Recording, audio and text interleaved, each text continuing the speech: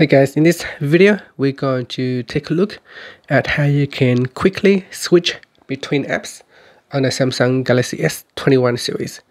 So while you are on the home screen or while you are on one of the apps, so let's say I have the Galaxy Store apps opening. If I want to switch to another app, what you want to do is tap on the recent key down here, and then in the recent list you can switch between apps by simply swiping across like this, and then choose an app that you would like to open. And so you can see if I tap on the recent app, I can then swipe across to select a different app.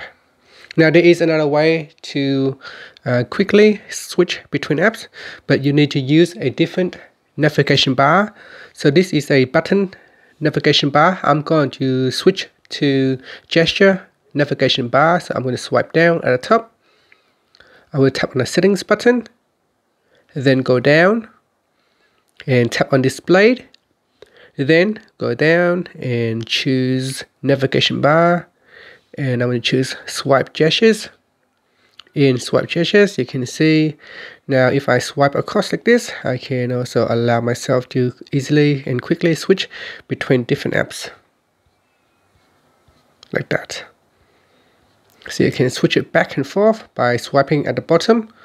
Down here at the bottom of the screen, you see, swipe it up or back and forth to switch between different apps. And if you swipe up and hold for a second, it will also allow you to swipe across to choose a different apps.